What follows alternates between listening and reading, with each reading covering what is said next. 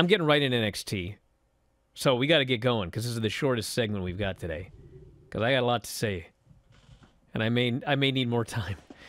So it opened up with Gunther coming out as Bron Breakker is doing a promo. And this crowd is just, I don't know what's up with this crowd. This crowd, I'm over this crowd. You know, Cameron Grimes came out later in the show after he won the title for his father who had passed away. And half the crowd chants, "You deserve it," and the other half chants, "No, he doesn't." His dad died, and he won the title for his father, and we're doing the "no, he doesn't" anyway, whatever. And he's a babyface. So Bron Breakker's out there, and they're getting all these chants and everything, and out comes Gunther, and I'm like, oh my God, I cannot wait to see this feud. Holy smokes, this is going to be awesome. They announced a match for tonight in the main event. So I figured, well, you know, maybe we'll have a run-in or whatever. So then we had the Creed brothers versus Imperium, and they're having this match, and all of a sudden, in the middle of the match, Fabian Eichner just walks out on Marcel Bartel. Like, there was no spot, there was no nothing. It's like he broke up a pin, and then he walked out. And Marcel Bartel is all by himself, and he gets beaten. So I don't know what's going on there. Then we had the two masked assailants. They have been messing with the Creeds. They jump them after the match. And they unmask, and the announcer's like, oh my God, look who it is. But they don't tell us who it is. And then the other one, I remember who started and who ended, but the other guy goes, I know those guys. They're from NXT UK. I'm like, yeah? Who are they? And finally they spit out, it's Pretty Deadly. But I think both guys forgot who they were. And someone had to, like, tell them over the headset because it was forever before they told us who they were. So Pretty Deadly has debuted. They will be squaring off with the Creeds here. So then we had Cameron Grimes coming out, and as noted, he does his promo, and he's all emotional about his father's passed away, and the crowd's heckling him, half of them. And Solo Sikoa comes out, and he wants a shot at the North American title, and they're going to have a match, so that should at least be good. We had a bunch of Joe Gacy promos that sucked. I don't know what's going on, but they're Joe Gacy promos, so you know the deal. Then we had Dexter Lumis versus Duke Hudson. So they had all these vignettes over the weekend, you know, which couple's hotter and everything like that. So they show us a couple of the clips. And the clips are funny because, like, I've said it a million times. I don't need to see Dexter Lumis do a lot of matches. But, like, his character in the vignettes he's in, fantastic. Well, now he's got to wrestle. And so him and Hudson are wrestling. And they both end up outside the ring. And the referee is counting. And then both women try to get their man into the ring. They both fail. Then all four of them fall down in an orgy-rific pile. But, like, they want you to think stuff like that, but they actually want to show it. So they cut away so fast when they were all laying on top of each other. It's like, why are you even bothering if you're, like, afraid to actually show this? So anyway, they cut away and we never saw it again. They both got counted out. That was cool. Then we had Toxic Attraction versus Raquel and Dakota Kai. So for those of you, I don't know if you're following this story or not, but WrestleMania was Saturday. Guys, remember that show? Do you remember night one of WrestleMania? The show that started at 6 o'clock p.m. Pacific Eastern for the pre-show and ended after midnight, so 6 hours if you wanted to watch the pre-show. And then they decided, well, earlier in the day, we're going to do this NXT Stand and Deliver show. So, you know, if you're on the West Coast like me, it started like 9 or 10 a.m., and I'm like, I ain't getting up at 9 or 10 a.m. to watch this show. But you know what? Some people did, and more power to them. If you're that big a fan, you're going to watch, you know, a 3-hour NXT show and then a 6-hour WrestleMania show. Like, I'm not going to say anything bad about you. I could use a lot of loyalty like that on this program. But anyway, so if you did that, if you went out of your way to watch 3 hours of NXT before you watched 6 hours of WrestleMania, well, man, what you saw. You saw Bron Breakker fail to win back the title against Tommaso Ciampa. You saw an NXT Tag Team Championship change where Raquel Gonzalez and Dakota Kai won the tag team titles. Well, if you put all that work into watching that show, Monday night on Raw, Bron Breakker won the title on Raw. And then the next night, they did a rematch for Toxic Attraction, and Raquel and Dakota and Toxic Attraction, they won those belts back. So you were sure rewarded for watching that Stand and Deliver show. So yeah, we got new tag team champions. They have won the belts back. Then we had Tony D'Angelo doing a segment. AJ Galante. This poor bloke.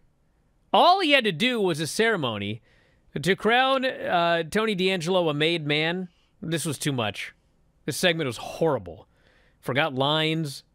Nobody cared. And then he was heckled. And then Tony D'Angelo was given a ring. He's now the Don of NXT. He's a made man.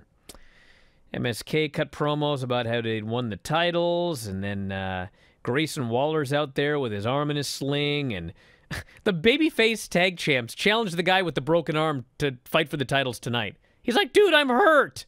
So they didn't do the match tonight. And for those of you wondering, I hate to break kayfabe, but Grayson Waller's not hurt. But it looks so bad that they're going to pretend he's hurt. So that's why he had the sling on. Which is good, because it looked like he killed himself. We had Nikita Lyons and Lash Legend. Whew. I mean, it wasn't horrible. I mean, the match with Vince McMahon at WrestleMania was like 1,000 times worse. But I'll talk more about this in a moment. Santos Escobar and Legado del Fantasma ran into Tony D'Angelo and AJ Galante, who are apparently a duo now. And, you know, they both essentially told each other to stay out of each other's business. And then the main event was Bron Breakker and Gunther, okay? And I was so excited to see this, like, headline a takeover, whatever they call the takeovers now. And I can't even believe I'm complaining about this, but they went in there, and they had a very good match, and they had a clean finish. Bron Breakker beat Gunther in the middle of the ring with his move, pinned him 1, 2, 3. Now, why am I complaining about this? Well, they gave this away on TV for free as a setup for Bron Breakker's next challenger, Joe Gacy. The former vaulter was a setup guy for Joe Gacy. That's going to be the feud and the long-term feud here. Joe Gacy has kidnapped, because we joke about it, but it's actually not a joke. There is a kidnapping on this show every other week. And this week, Rick Steiner has been kidnapped by Joe Gacy. That is the setup for this Bron Breakker Joe Gacy feud that was set up by Bron Breakker just pinning Gunther in the middle of the ring in a random main event unadvertised on NXT 2.0.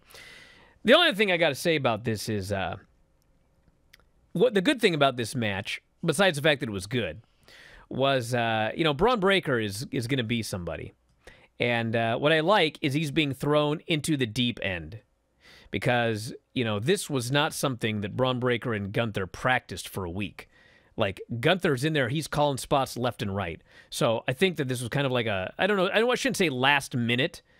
But, I mean, it was sort of last minute because, you know, this whole thing on Monday was last minute. So, anyway, you know, he had to go in there and he had to do a, you know, call the match. I'm sure they went over some stuff, but this was call the match in the ring. Listen to Gunther. Do what he says. Get in there and actually work.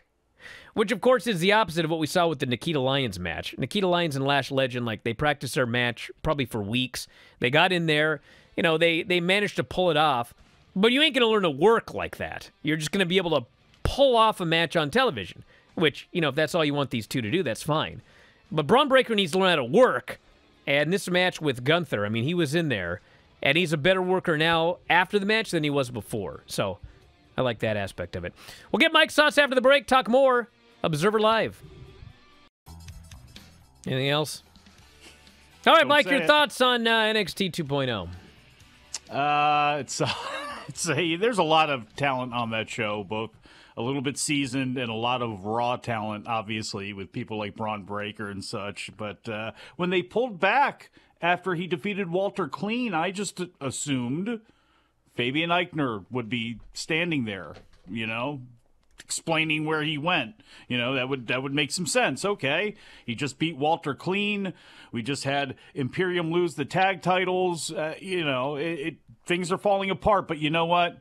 He lost his mind, went to the back and said, you know what, saw Rick Steiner there and decided to take him. I don't know. It would have made more sense, I think, than Joe Gacy, but I am not a seasoned CZW viewer. I'm not.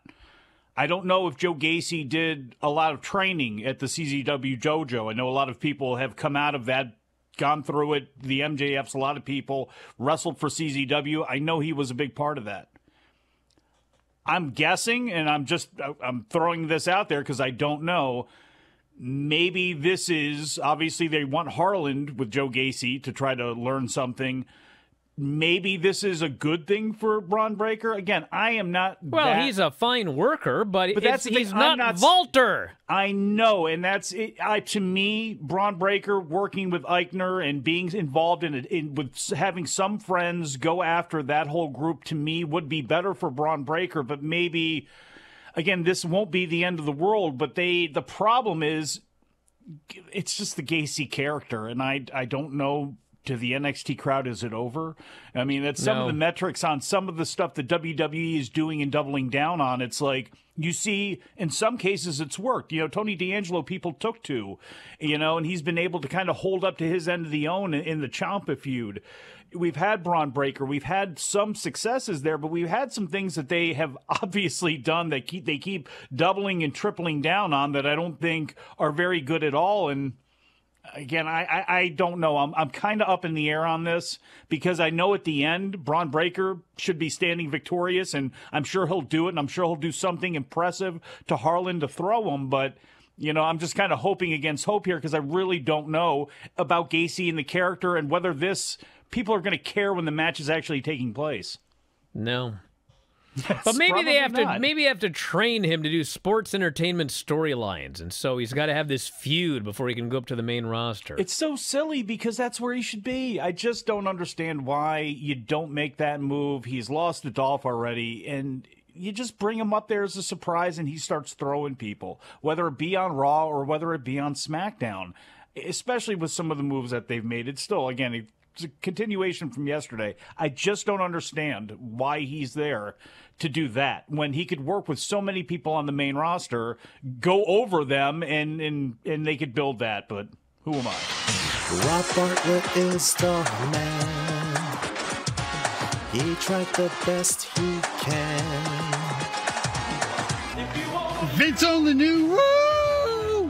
What Rob Bartlett's gonna do to you? Vinny V, Happy Corbin, and Bartlett in a three-way. Oh.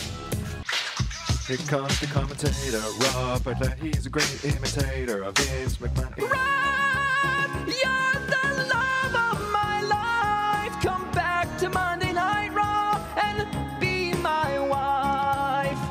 What? Wow. Is this Rob Bartlett? Guilty as charged. Hey! Look who's here on the show, everybody! There's a star here. Rob, Hey, Rob Bartlett is joining us here today. How you doing, Rob? I don't know what to say about this. To actually be proposed to in song was a beautiful thing. I couldn't really do much of an impression of him other than the tone of the voice, Monday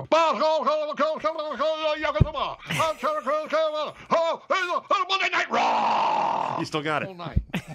You still got it. I think I had the wrong guy. Well, what did you learn about the Rob Bartlett that you checked out? He was an explorer way back when. That's not him.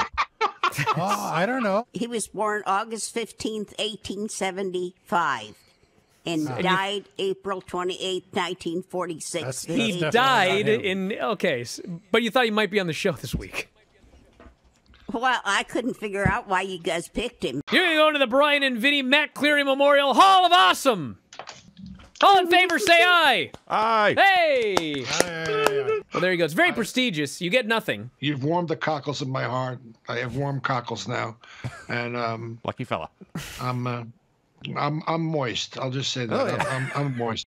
If you enjoy these videos, for just $7.99 per month, you can enjoy full-length editions of The Bryan and Vinny Show, Wrestling Observer Live, Figure 4 Daily with Tom Lawler and Lance Storm, the Mad Men Podcast, Speak Now Pro Wrestling with Denise Salcedo, and more, plus hundreds of archived shows, all in beautiful HD. Don't miss out. Join us today.